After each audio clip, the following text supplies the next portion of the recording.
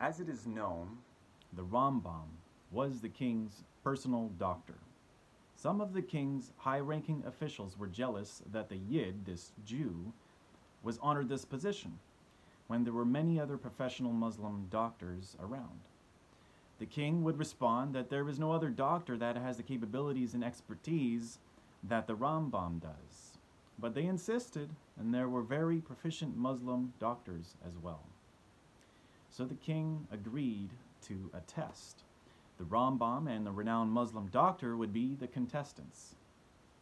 Each one would give the other one poison to drink, and whoever can heal himself from the poison has proved himself to be the best doctor in the country. So the Gentile doctor gave the Rambam the poison first, and the Rambam, with his wisdom, was able to save himself. He prepared his students with remedies, and they gave it to him and healed him from the poison. Now, it was the Rambam's turn to give the poison to the Gentile doctor. The doctor drank his drink, and he died a few days later. The king called for the Rambam and wanted to know what he did to the Muslim doctor. The Rambam said, "Chas v'shalom, I didn't give him poison. I would never do that to another human being. It was just water." But the doctor was so afraid that he died from fear. We can add that the Rambam knew that the doctor could heal himself from the Rambam's potential poisons, but when the potion was water, the Gentile doctor didn't know what it was or what to expect. He became very afraid until he died from fear. Fear is a poison.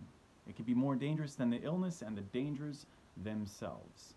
Powerful story, and it's true even for today with what's happening in the world. Stress kills, viruses kill, conspiracy theories kill, our wives kill. Okay, that last one was a bit of a joke. Shout out to all the Eish Chayel, the women who bring the light and the peace and joy into the homes. So many things befall us, but why? Could it be because of our own actions? Rabbi Nachman of Breslov teaches that when a person sins and fails to do subsequent teshuvah, repentance, he succumbs to fallen fears. He begins to be afraid of policemen, disease, thieves, the IRS, and other number of fearing-imposing agents. Why?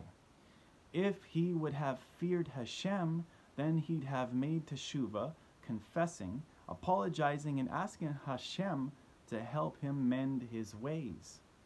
But since he has not made teshuvah, the negative spiritual forces created by his misdeeds manifest themselves in a number of fear-imposing agents which come back to torment him. As such, a person's misdeeds and his lack of teshuvah are the very things that cause him so much anguish in life. So true. So, as I said, we have many things that can cause fear into our lives, right? Physically and spiritually kill us. We have to stop and reflect. We have to examine ourselves. Talk to Hashem, who is greater than all of our fears. So it is for this reason that the term fear not, al tira, is the most common phrase in the Torah. It's actually repeated 80 times to remind us. There is many things to fear in life, but we need to be reminded. Hashem reminds Abraham, Isaac, and Jacob, all the generations, and he even tells us today, Al tira, do not fear. Now, do not fear the Egyptians. Do not fear Amalek.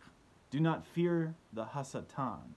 Matthew chapter 10, verse 28, Yeshua himself says, "Do not fear those who kill the body, but are powerless to kill the soul. Rather, fear him who can destroy both soul and body in Gehenna." This is Hashem. So now we have a different kind of fear we're dealing with. A fear that is like none of the other fears. A fear of the creator of our souls. Hashem. Hashem, he is the owner of our soul. We don't own our own soul. We only own the body, which is the vessel. So we have to fear the King of Kings, the Ribono Shel Olam, Master of the universe. Baruch Hashem. So imagine a king who's so joyful. He has his finest wine, and he decides to share it with the kingdom's civilians. So he told everybody to come with their cups in hand at the gate and line up. And he's going to give everybody a taste of his finest, precious wine. So he fills a few cups, and you're next. And you come up with your cup, and inside it's filthy with scum, dirty, hasn't been washed in a long time, and the king's about to pour, and he looks in, and he's shocked. How could you bring this cup with my finest wine? What do you expect me to pour my finest wine in this cup? How insulting this is. You wouldn't get any wine, right? Same with Hashem. When we appear before him, he will see our vessel, whether we are clean or not. Okay? Let us make teshuvah like King David. And Tehillim 51, I'll quote a few verses. Verse 3, it says, "Be gracious to me, O God, according to your kindness. According to your great mercies, erase my transgressions. Wash me thoroughly of my iniquity and purify me of my sin." Verse 12, "Create for me a pure heart, O God, and renew the steadfast spirit within me." Verse 13, "Do not cast me away from before you, and do not take your Holy Spirit from me." And he goes on. He prayed to Hashem. He fell before Hashem, and he cried out before Hashem. He made teshuvah. He who kneels before Hashem can stand before anyone, just like Daniel did in the lion's den. Or better yet, when he refused to bow down before the statue that King Nebuchadnezzar had put up. He feared Hashem more than the king. And there's a famous saying, "Fear no one but the one." Okay?